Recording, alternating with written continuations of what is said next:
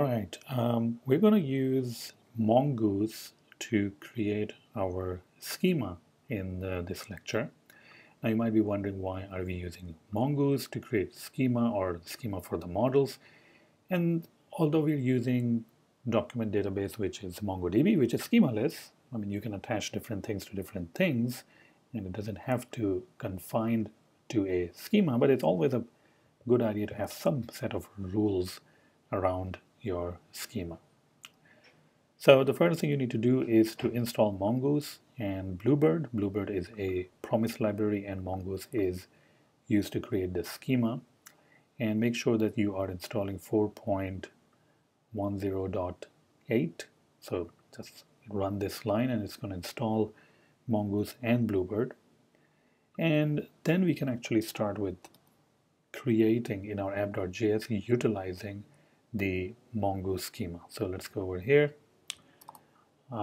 Just pasted this, Mongoose, Bluebird.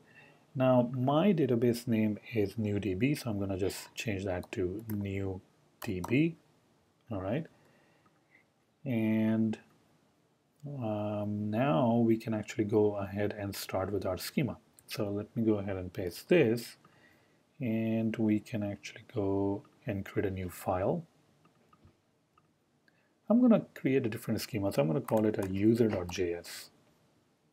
Not going to create recipe schema. So this one we can actually use for our reference. All right. So the first thing you need to do is you need to do load up Mongoose, because you will be using that to create your schema. And now comes the schema part.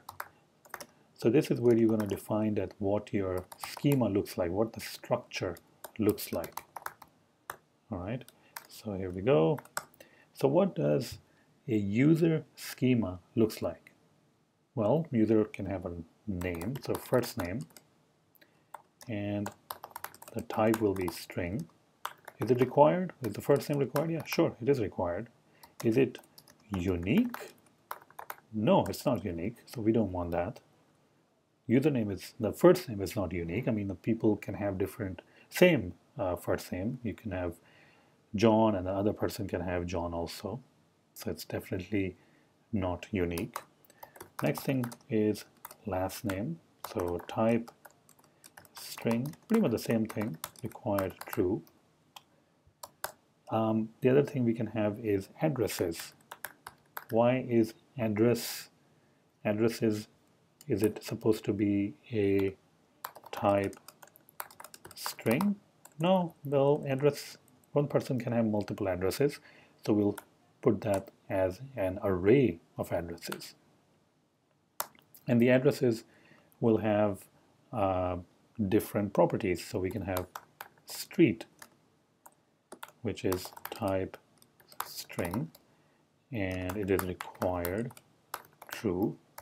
We can have a city, type string, required true, and that will be pretty much it. So we can remove all of this now. The final thing we need to do is we need to expose this schema to the rest of the application. All right, so let's go ahead and create our user object. User equals to mongoose.model, and the model that we are creating, which it will be referred to as, it will be the user, and it is going to use user schema. But this, all of this code and all of the user schema and object and everything is inside user.js file. We still need to export it so that outside world can actually use it. So exports equals to user. All right, now let's remove that. All right, so let's go back to our app.js and start using it. So let's go and jump into over here and simply start using our user. So let's go over here. Instead of the recipe, we have user. Instead of this, we have user.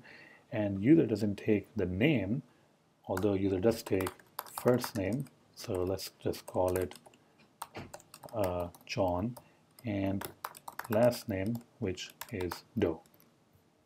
All right. All right. So if we run this, let's go ahead and console log user, save it. And if we are over here, you're going to see that it is saying that what are you talking about? I don't know anything about user. What is this user class? User is not defined. So we still have to require and we still have to import our user. So user equals to require, user.